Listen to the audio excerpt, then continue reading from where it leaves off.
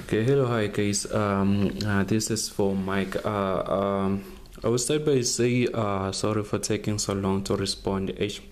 My work is killing me so much. So now I want us to discuss how to get the nature of the members. So we know that we have a strut, and a tie.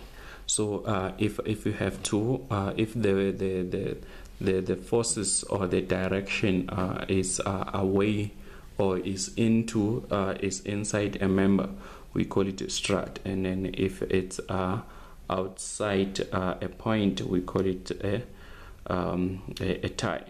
So to determine if this is a tie or a strut, we have to draw first the vector diagram. So this side, this is our vector diagram. This is V dim, and then also we have to check on our space diagram. This is our space diagram. Let's say it's SD, our space diagram. So now this is the vector diagram for this space diagram, right? So now if you want to get the nature of the force, we have to start at a certain point. You can start at any point. From this framework, I have labeled A, B, C, D, E, and F here. So this A is straight in the point where this frame are joined, and then also B is straight in this point. So we know that if you want to draw your vector diagram, you have to label this space here. So this is O, then we have K here, K, L, M, N. So if you have to draw your vector diagram, this is your vector diagram. So you can have K, O, L, M, N. So these are your forces, or there are is the upwards and the downwards forces. So now let's get into the business of the day. So now let's start at point A. So if you are at point A, you have to rotate clockwise. So you can just draw a straight line like this. Let me say this is point A. So at point A, we have this force of which is our support. This support of 76.92. So this 76.92 is where is at O and K. So you go to your vector diagram looking at O and K, which is this force. So on a vector diagram, I don't know if it's yeah, now we can get it both sides. So this is K and sorry, okay, we can say this is O and K.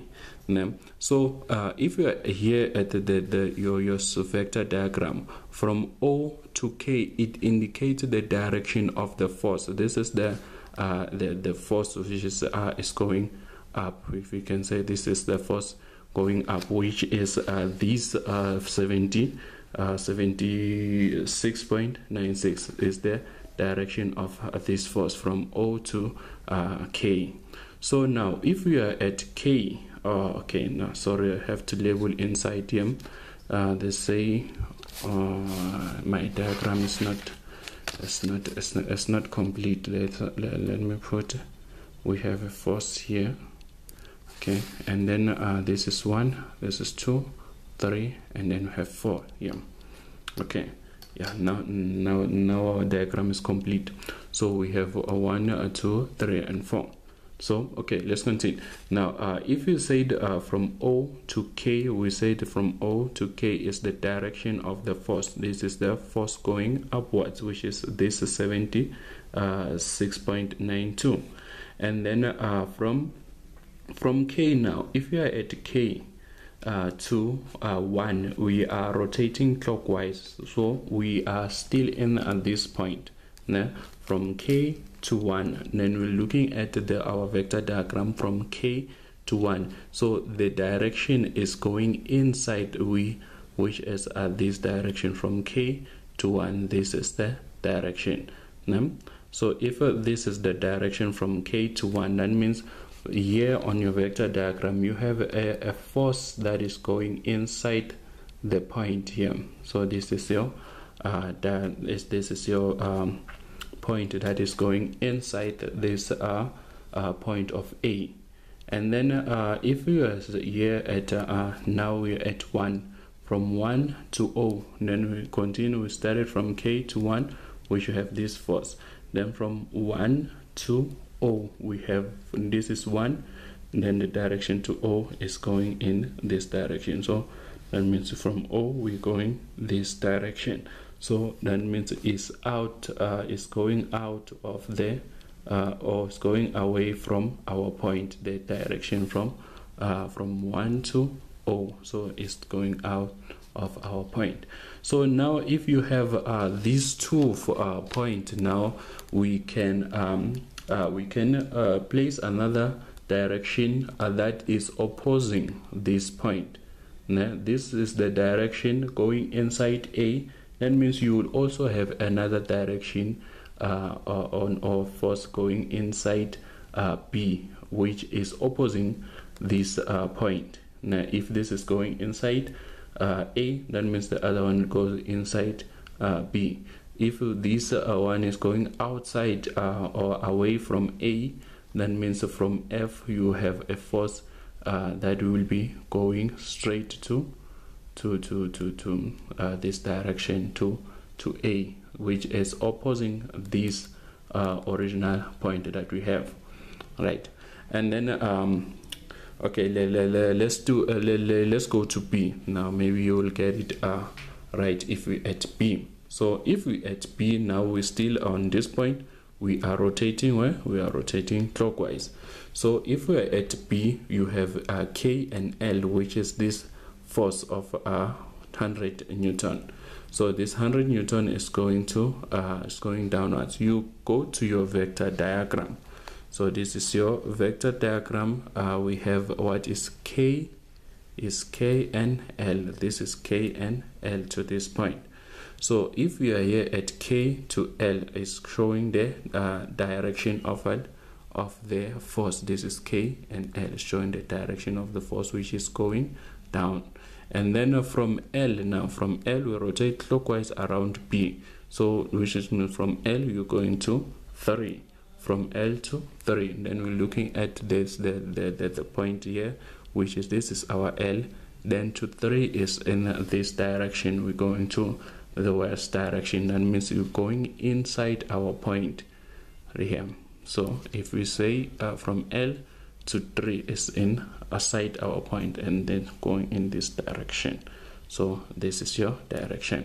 And then from 3 to 2, then from 3 to 2 still we are rotating around this point B. Then we start from L to 3 to 2. Now we're looking at this is our 3. Then from 3 to 2 is going into this direction. So we're going upwards. So that means it's still going inside this force here. So it's going inside B. So this is 3 to 2. And then from 3, this is our from 2 to 1. From 2 to 1, we don't have a force there. So that means that this is 0 here. There is no strut or there is no tie in this member, because there is member at a 0. So we have 1 here, and we also have 2 in this point. That means we have it. This one doesn't have. It's 0 in this case. The member here is 0. And then from 1 to K, and then from 1 to K, we look at this is 1 to K. Then this from 1 to K is going away or is going into the point which is already put it at the direction here, which is into B. This is this proves that if this one goes in this direction, the other one go opposite side. So that means this is from 1 to K. Then it's 1 to K in the point B. Yeah. So then now you have your point. Then 4, if this is going inside A, that means you have another force opposing this side. And then if this is going inside, that means you're going to have another force opposing that direction, like this. And then this is the direction. So that means that this is what this is our strut. So here is a strut, and here also is a strut, and then here also is our strut. Here is our tie. Then let's go to the last. Let's look at from C now. At point C. I hope by now you are getting what we are doing here. So at point C, separate. We have this force which is L and M. The L and M go to our vector diagram. Looking, this is L and M. So L and M, it shows the direction of the force, which is this direction of the force from L to M, which is going downwards. And then from L to 4, we are rotating clockwise. So from L to 4, the 4 is going to be L. This is 4. This L going to 4. That means it's going inside C. And then from 4 to 3, this is 4 to 3 is going down. That means that it's going away from C. And then from 3 back to L. From 3 back to L. This is 3 to L here. That means from 3 to L is this direction into this point. And then 4, you oppose the direction. Then this one will be going this direction also, and then this one will be going up. So therefore this one becomes your tie. This one becomes your strut. So I hope you find it this information useful. So I will attach or I will put my email address in the description below, so that you can contact me straight to my email address and send me any question that you are having in any subject under mechanical engineering. It may be power matching, it may be strength of material, can be mechanotechnology, mechanotechnics, fluid mechanics, all those kind of subject. Thank you.